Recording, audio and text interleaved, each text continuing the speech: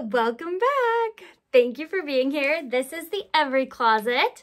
We are full-time resellers on Poshmark Canada, now Poshmark US, eBay, we're just a little. On Instagram, we're very active there, and here on YouTube. So like, subscribe, follow all those places, do all those things. It would make me weirdly disproportionately happy for the amount of effort that it will be for you. So thank you so much. So we're going to focus today on brand research. First, why you should do it, and then 6 different methods that you can use to conduct your brand research. So let's start off with why. You might be thinking, Stephanie, can't I just look up the comps in store? Why do I have to do like all this work beforehand? Isn't that what I should be doing anyway? And yes, you absolutely should be looking up comps in store, but if you're going to look up comps on everything you see in a thrift store, you're not going to make it out of there. You're going to live there forever. And as much as that does sound fun, it's not efficient. And one of the main things I'd like to impress upon you here on the Every Closet YouTube channel is that time is money. The reason we want to do brand research before we even step foot in the thrift store is so that you have a starting point. You have recognition. So you can go, this brand, no, I know what this is, and no, I know what this is, and it's worth looking into further. So if you see something and you know, hey, this is a Revolve brand, you put that in your cart and then you look up comps. Okay, so comps is a term that we resellers throw around a lot. It is short for comparables, and it's essentially a comparison on the platform you sell on. So for me, it's mainly Poshmark, but it could also be eBay, Mercari, whatever. Whatever your main platform is, that's where you want to check your comps. It's a comparison of 2 things.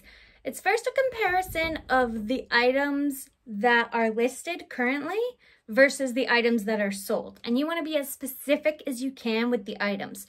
So say the Lululemon Wonder Under leggings in size 8 in this color. That's what you're looking up. And for Lululemon, you can get that specific. So if you're looking up, you're going to want to look up how many size 8s of that color are currently listed on Poshmark versus how many have sold in the past.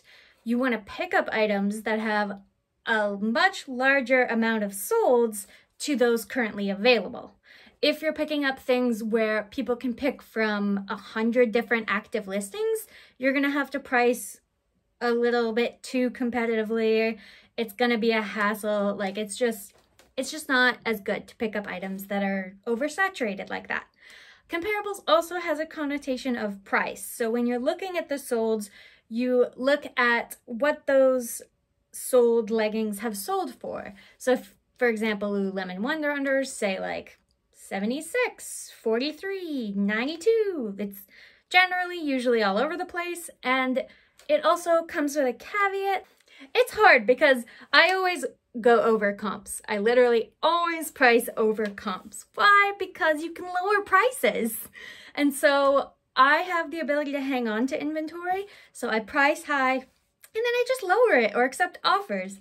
It's just the business model that seems to have worked for me. But comps can also be slightly misleading in that if someone sells something in a bundle, that item, when you search it up, won't show what it sold for in the bundle. It's going to show what they listed it at originally. So say I sold a jacket in a bundle with 3 other things and the whole bundle was $60, but I'd priced the jacket at $40. That would give you the impression the jacket sold for $40, but since it's sold with 3 other things, you know, it gets complicated. So the point is, you want to look up comps and you want to look up the prices, and you also kind of just want to make up your own prices. I tend to list on the high side. There are also business models. I know a lot of people who list on the low side and don't discount much. They probably get a lot of traffic that way. It totally depends on how your business model is working. So let's get into how we do the research. And I've come up with 6 ways, although I'm sure there's about 175 ways that you could do this. And I put them in order from my least favorite to my most used or most favorite method, because it's my video and I chose to do that. Now you have to watch it in that order. Ha! So That's nice. Antagonize the humans. So my personal least favorite, although it's absolutely still super, super useful, but it's probably just something that I don't like doing personally because it's not as like exact, is to follow a bunch of fashion bloggers on their blogs, on Instagram, on Pinterest, follow fashion YouTubers, follow people who are style bloggers or who are involved in the fashion industry. And this is useful to learn brands, but it's most useful, in my opinion, to learn style trends. If the Devil Wears Prada taught me anything, the way it works in the fashion industry is it starts from the top tier designers, it goes to their runways, then it goes to people very in tune with the fashion industry like style bloggers, etc. And then it goes to the popular, hip, trendy brands, and then it goes to the masses, and then it goes out of style because it was overdone. So that's kind of the cycle you're looking for, and the earlier you can get in on a trend, the earlier you know what you're looking for in thrift stores, especially in thrift stores because a lot of trends are cyclical and come back. So just because something's trendy doesn't mean you need brand new with tags items to be like in that brand. For example, like Y2K stuff is very trendy now, and juicy couture velour sweatpants came back into style. I wonder if me saying this and it's probably already over, I'm sorry, but as an example, that was a thing in like 2002 or 1998, and now it's a thing again in 2021. So that's something you could easily find in thrift stores because it was produced a lot 20 years ago. So it could easily be something that is found in thrift stores, in vintage shops, things like that. You want to keep an eye on trends, and I think the easiest way to do that is follow the fashion bloggers, follow people who work in the fashion industry. Just kind of surround yourself, and through osmosis, you will learn what's trendy, even if you're really resistant to it like I am. One of the things you definitely want to keep a note of when you're consuming media by the fashion bloggers and the Instagrammers and whatever is the hashtags they use or any brands that they tag. The fashion industry is really good for this because they all want to cross-promote, right? So because of that, they'll often tag whatever brand they're wearing. They'll often shout out like a hashtag of like it kind of almost explaining to you what the style is they're wearing. Like they'll tag their outfit Y2K, and so you then glean from that the reason what they're wearing is trendy is because it's Y2K reminiscent, etc. Number 5 research method, and this one's super useful. What it's super useful for is gaining just a list of freaking brand names that you can then do further research on. So compiling that list is overwhelming and daunting. So one of the places you can start to whittle that down are, well, there's 2 apps I have. I'm sure there's other ones, but one is the RealReal and one is Farfetch. So both of these places sell luxury designer goods pretty much exclusively. And literally all I do on those is I go and I click each brand name just in alphabetical freaking order. It is time consuming. It's not the most fun, but it gives you, first of all, an exposure to a lot of brand names. And second of all, you know if the RealReal is selling it, then it retails for a lot. You know if Farfetch is selling it, it retails for a lot. And retail value does not always equal resale value. Absolutely not. Don't let anyone tell you it does. But it's not, they're correlated. They're definitely correlated. So it's a very good place to start. And then what I do is I take those brand names and I plug them into Poshmark. If I plug them into Poshmark and there are 1 to 2 results and that's it, I don't go any further because I know that I'm not going to find those things. Like they're just not common enough that I'm going to come across them. It's nice that I've heard the brand name. Maybe if I ever do get lucky enough to find it, I will. But I'm not going to spend the time on researching it because there just isn't enough of it in circulation that I'll probably not find it. If I plug it into Poshmark and I see a lot of responses, then I look at the comps solds to, or listed to solds and what they're selling for. And then from there, you also want to look at what styles are trending, etc. The RealReal Farfetch. I'm sure there are a lot of other things like this that are just curations of high-end goods. And so that's where I go to just expose myself to the names of designers and luxury brands that I would never ever know otherwise. The fourth method, and I use this all the time, is kind of similar to the following fashion retail people. It's follow a bunch of resellers. Pretty simple, pretty much me attempting to get osmosis again through their information. So there are reseller podcasts, there are resellers on YouTube, hello. There are resellers, a ton of resellers on Instagram, there are blogs and websites, and there are people on Poshmark, and you can just message them and interact. But you don't even have to interact, just consume their content. People do hauls, and in a haul, you know, if one reseller's picking up a brand a lot, maybe it's something you want to be picking up a lot. If they're doing a thrift with me and they're like, ugh, this brand, then maybe you think to yourself when you see that brand next, oh, maybe not. Or like, maybe I don't need to look this up right now. Anything to just make it more efficient. Obviously, what works, brands that sell for one person are not always going to sell for another person.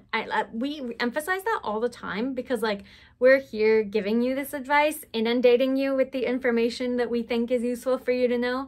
But we also know that, like, it changes person to person. So watch a lot of resellers. And if there's a general consensus on a brand, then yeah.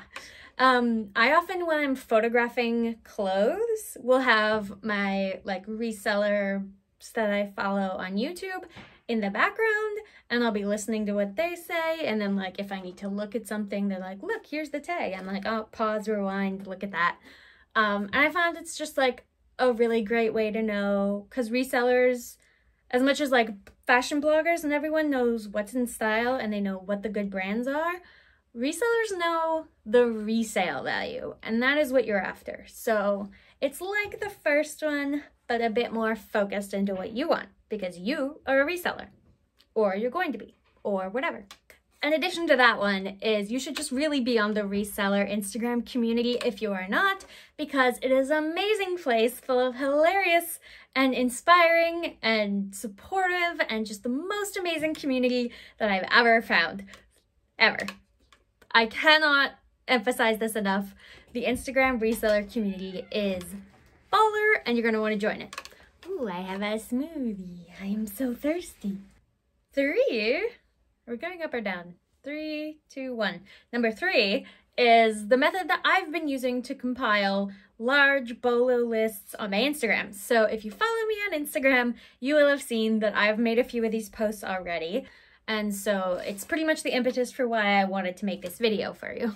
So, it is obviously something I consider very useful. It's also very straightforward, stepwise, which I love. The reason I do it by category is, for one thing, just to not have to make a list of 2,000 brands at once, because none of us would retain that.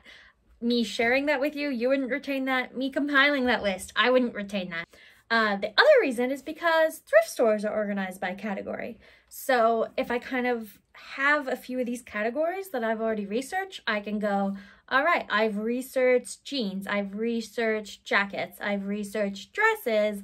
I can go to those sections and feel like I kind of maybe know what I'm doing there. And then avoid the sections that I have no idea what I'm doing. So far I've done this for dresses, sweaters, shoes, jackets and coats, and men's clothes. Those are the categories I've done it for so far. So go to my Instagram and check out those posts if you want to see what, like, the end result of this looks like. But I do recommend doing the research for yourself as well. You will learn better compiling a list than you will just reading one. Psychology. I go to the Poshmark app. I go to the search at the bottom.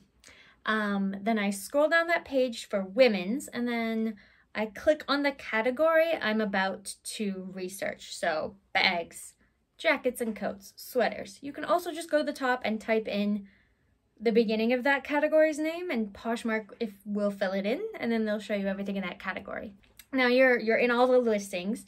You're gonna sort by 2 things. One is you sort by just in, And another is you specify for only sold items. So you're looking for sold items and you're sorting by just in. I think if you want to do really well-rounded research, you would pick not sorting by price at first and then sort by the different price categories. So like 50 to 100, 100 to 250, 250 to 500, 500 plus. If you're only looking at the 500 plus things, yes, you're going to find the best brands, but are you going to find things that you're going to find all that often? No. And you're also going to see that that stuff's there because it's new with tags. So there are some things that, like, if you can pick them up at the bins for $1, you don't want to ignore the whole 0 to 50 category, because if your cost of goods is $1 and you can flip something for 45, that's a great flip. So you don't want to ignore all of those items just because they're lower cost. In general, more money, more better. Am I right? Then finally you have your list, and then I just go through the brands. The most recently listed item that has sold for that category will be the first thing listed.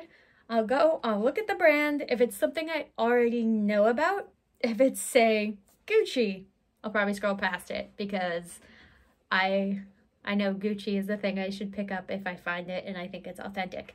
Same with like Lululemon. There's going to be a ton of brands you know, but you're going to find there are a ton of brands you don't. There are endless clothing brands. It's crazy. So just keep scrolling. You're going to be able to sort through a lot of them, like, yeah, Free People. Yeah, I get it. Free People. Yeah, it's Free People. I get it. Oh, Aritzia again. I get it.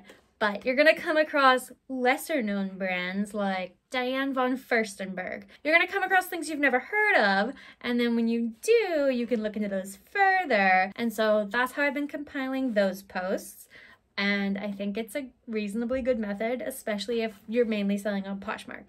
But whatever your main selling platform is the one you want to be researching on, and you want to just sort through that category, solds, sort by just in. You could also sort by just shared to see what's selling right now.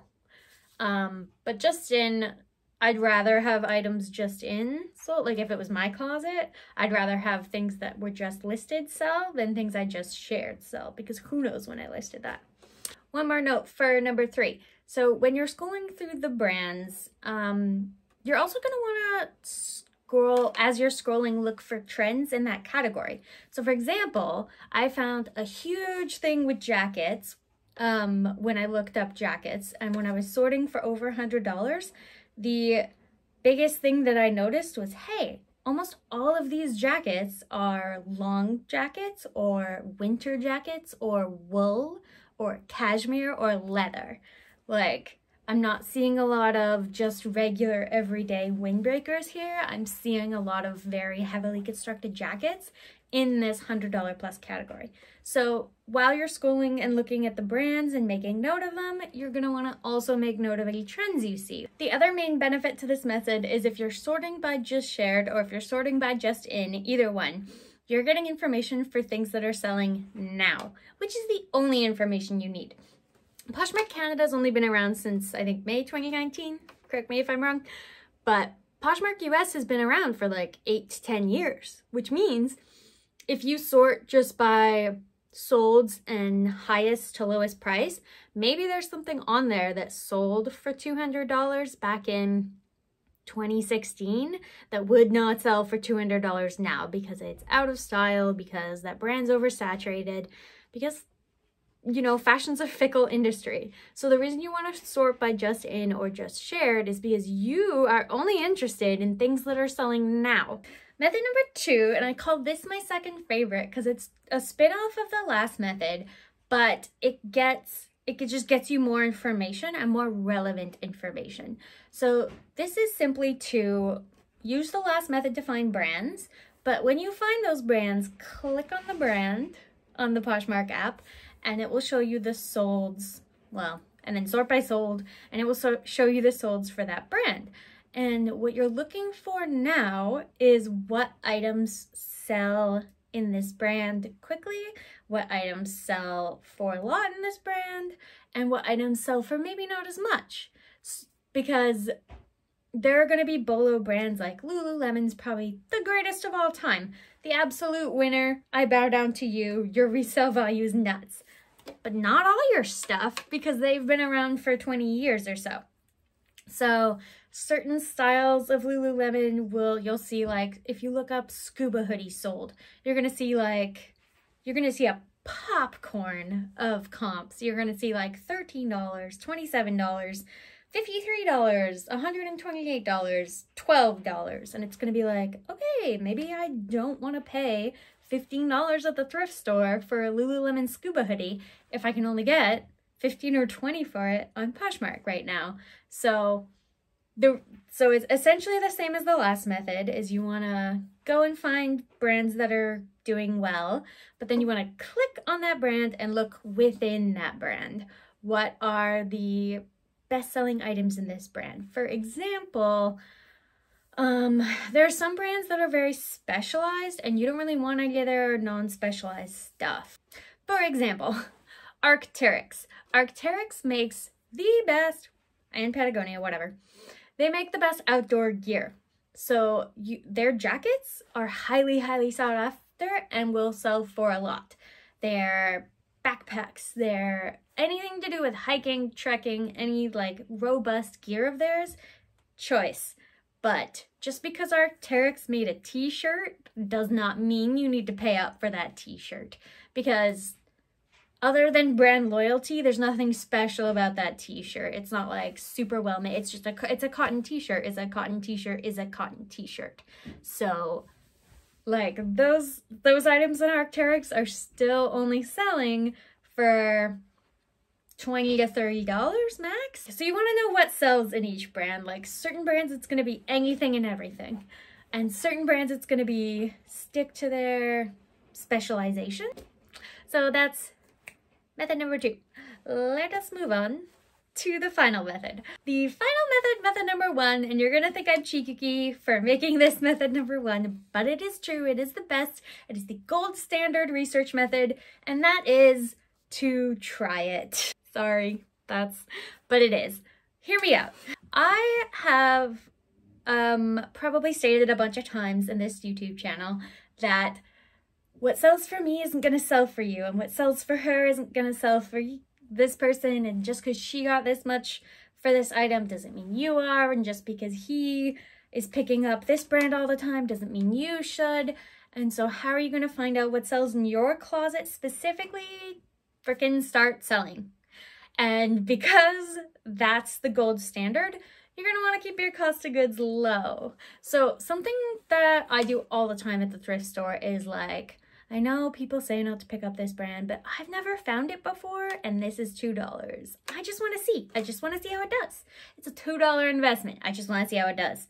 And that's worked out pretty fine for me sometimes. You're also going to come into exceptions to every brand rule all the time. Like people say, don't pick up Banana Republic. But if you find a $2 Banana Republic, 100% linen, well-constructed jacket, how can you leave that behind? It's like it hits all these other bolos. Just because it's Banana Republic doesn't mean don't look at it. It's going to teach you things about style. It's going to teach you what happens in your closet versus other closets. Plus, it's going to be a reflection of your style. If you pick something up that someone else wouldn't have, people who follow you might want that item more than people who follow that person. Like, a very good example of this, in my opinion, is the Urban Goddess shop. She's here on YouTube. She's one of my most trusted reseller gurus. And she gets a lot of grandma style things that I see in the thrift store and I go, this is so Urban Goddess shop. This is so Tabs. And then I leave it there because it just wouldn't do as well in my closet. People go to her closet to look for grandma style things. They don't come to my closet to look for grandma style things because I've only had so many. So because trying things out is the best way to learn what does best, that kind of might tie in with our last video about the $10 bag method. It also just ties in with if you can get inventory cheaply, trying it out isn't a bad idea. You want to prioritize your time. You do not want to sell things that you are not proud of, meaning damaged things. you do want to give everything a chance. Like, if it's a perfectly good shirt, there's no reason to get rid of it or to not pick it up if it's cheap enough. And if you find it didn't sell, if you found it sit for 8 months before it sold, if you found it only sold for $9, now you know, you're not going to pick that up again. But certain things will surprise you. Certain things have surprised me. And so as much as you want to know a Bolo brand list, you want to know styles that are trendy, you also want to know what you like, and you also just kind of want to wing it. I'm not telling you to wing it. I'm telling you that by winging it, you will learn a lot. You will learn the absolute most by doing. So that is the #1 research method. I recommend using all of these research methods. I didn't stop. Did you notice how I didn't stop moving my hands the whole time? That's my bad. Okay, so in conclusion, you're going to want to use all these research methods, and then you're going to want to learn your own research methods, and then you're going to want to DM those to me on Instagram because I love to research. So thank you so much for joining me. Do all the things like and subscribe and hit the bell because it will give me a little hit of dopamine, and I love little hits of dopamine, and it's free, so you might as well. Love you guys. Bye.